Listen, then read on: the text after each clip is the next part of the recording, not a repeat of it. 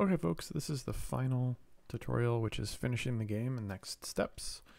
So in here, we're going to go to images and creatures, and we're going to take the green alien and drop it into our scene. Just place it right here. Once it's in our scene, I'm going to add a polygon collider, and I'm going to add a rigid body 2D. And on Polygon Collider, I'm going to make sure it's a trigger. On Gravity, I'm going to make sure that there is none. And I'm also going to add a component for collectible to make this collectible, and it's going to be worth 1 point. Then I'm going to go ahead and test it.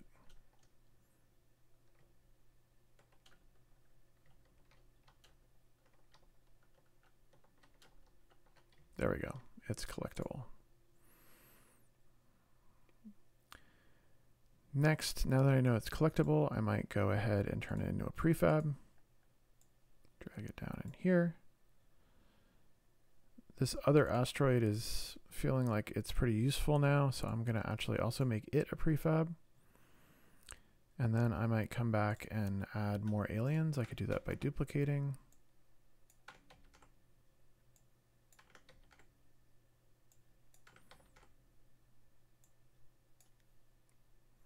It's 5 to win, but I can always change that if I go into the user interface, which I should drag to the bottom. We can also go into the alien, and to make things feel a little bit like they're floating in space, I could also add the auto rotate, give it a slow rotation speed, go back to the scene, save that, press play. Now, if that's happening, what I might do is I might go in and maybe I change a few of them, even though they are a prefab. I can go through and make some changes to them individually, remembering that those ones that are in bold are going to have that. I might also go ahead and make some rotations of my own, so that they don't all start off at the same spot.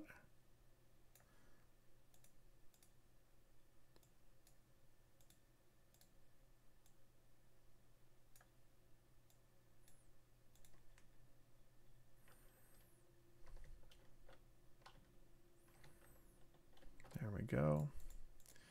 And I could even do the same with the asteroids if I wanted to, or if I wanted to, I could actually go into these asteroids and add a auto move. Now, this is the one part about prefabs that's perhaps a little bit tricky, is if I change these prefabs in this level and then I go to my other level that's using these same prefabs, any changes I make here is going to carry over to the other one because I'm using that same prefab. Think of it as it's referencing a file, and if I'm changing that file, those changes are going to cascade to everything. So let's go ahead and let's save that.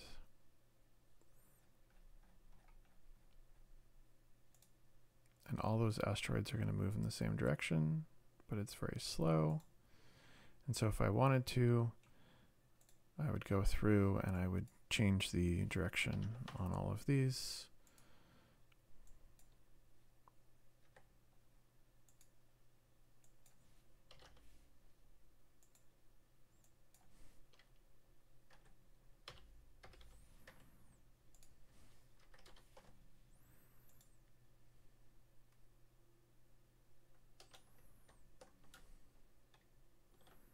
And so maybe that's the game that I want to create, where all of these things are moving around the scene, and perhaps I'm adding more and more, so it's getting more complicated.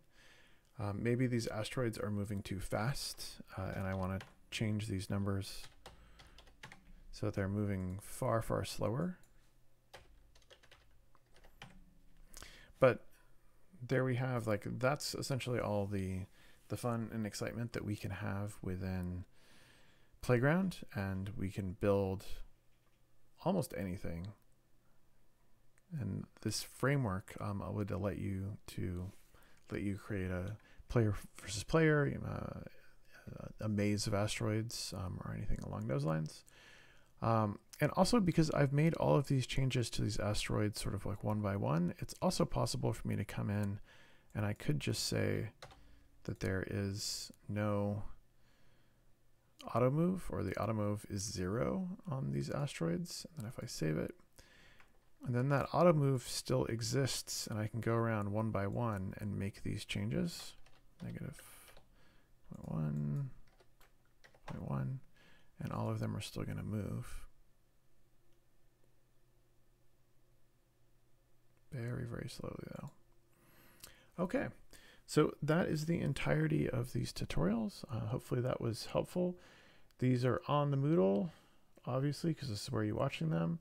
And you can also click on the links for the written tutorials on Unity's website as well. Please let me know if you have any questions, and good luck.